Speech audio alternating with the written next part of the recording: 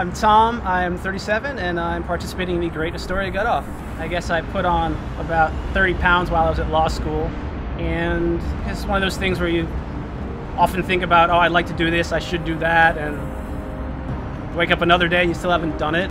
I moved to the neighborhood a couple years ago, and walked in one night, and it happened to be last year's Gut-Off, and just thought it was a lot of fun, and everybody seemed to enjoy it, not the least of which were the people competing, and just kind of struck me as a cool thing. I just kind of thought this would be a good way to shame myself publicly into getting off my ass. Thought more about like, oh, this is cool, as opposed to winning, so everyone's a winner in the Gut-Off.